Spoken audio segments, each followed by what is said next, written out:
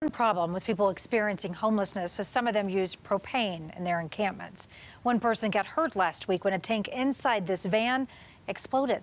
CBS 4's Sean Boyd takes an in-depth look at the concerns over a large-scale disaster.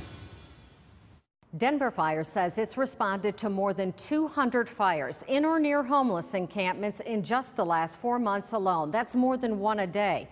And in almost every camp, they say, they find this: propane, a highly flammable gas. This 20-pound tank, the equivalent of 100 sticks of dynamite. And firefighters say in many camps, in populated areas, along busy streets and under bridges, they find several of these. It's a dangerous mix that's already led to close calls.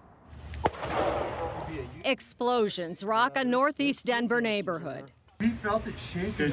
As 500 pounds of propane erupt in a tractor-trailer turned homeless encampment. This has become a massive problem in this neighborhood.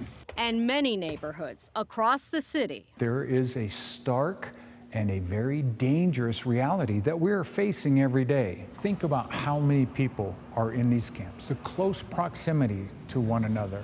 And then you add all the combustible materials, and then you add the propane on top of that. It's a recipe for disaster. A man was burned over 45% of his body last week after a propane tank in this abandoned camper caught fire. Our bushes are still on fire. Another fire almost spread to a nearby apartment complex, and a propane explosion at a camp under Federal Boulevard damaged the bridge and could have caused a collapse. It's a concern, I think. Kathy Alderman with Colorado Coalition for the Homeless says removing propane tanks is one thing, but she says it's not a reason to remove encampments altogether. We need to be providing more services to those areas, more education, more assistance with the appropriate use of heating sources. Hey, this is Mark with the fire department. Denver Fire says it's doing outreach. I got a report that there's a lot of propane here, so I was just kind of checking back. All right. Fire Inspector Mark Rudolph visits encampments every week.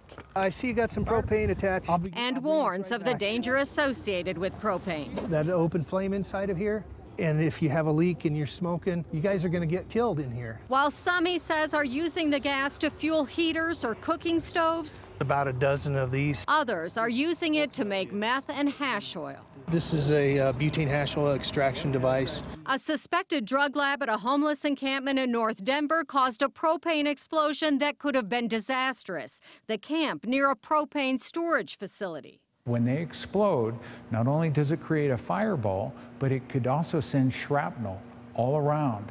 It's not just those staying in the camps at risk, Pixley says, but firefighters and anyone who happens to be walking, driving, or working nearby. The city and county of Denver has been very lucky that we have not had a loss of life. Denver Fire says in many cases the people living in the camps are stealing the propane, but some of it is also donated by well-meaning people who don't understand the risks. Denver Homeless Out Loud, which sued the city over its camping ban, had no comment. In Denver, Sean Boyd covering Colorado First.